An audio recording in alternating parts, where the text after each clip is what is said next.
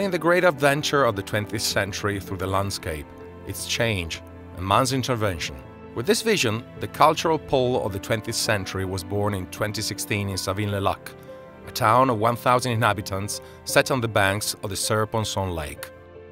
With its outside shape inspired by the keel of a boat, the pole stretches along a vertical pathway whose dominant theme is innovation. Inside, visitors can see an original exhibition made of furniture and items of interior design of the 1960s, the decade when the old town of Savines-le-Lac was abandoned and rebuilt to allow the construction of the dam giving life to the lake, and a display of raw materials such as iron and wood, thus creating an interactive museum to be touched, seen and listened to. The pole has a modular auditorium, a didactic room, a multi-purpose hall and a panoramic terrace, and it hosts the CIAP, a French acronym that stands for Interpretation Center for Architecture and Heritage, the beating heart of the structure. Aujourd'hui, c'est un centre de recherche. En tout cas, on veut positionner notre... Today, it works as a research center.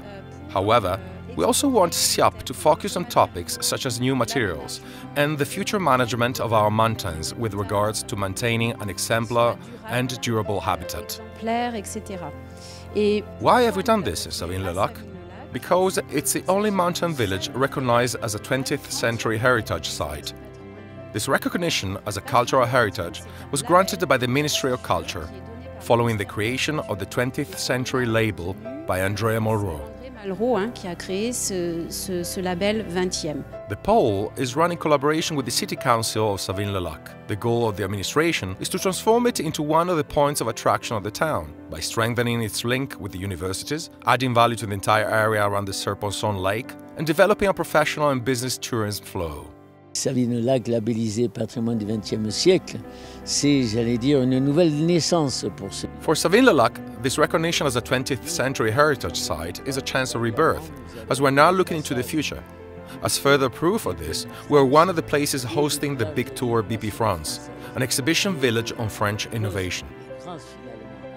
Thanks to the presence of the Big Tour, we will begin a development process and we will focus on business tourism and most of all, industrial tourism. French innovation, French research, and our national drive to win these future challenges, all of this will develop from here, in Savines-le-Lac. Eh bien, cette envie va démarrer à partir de Savines-le-Lac.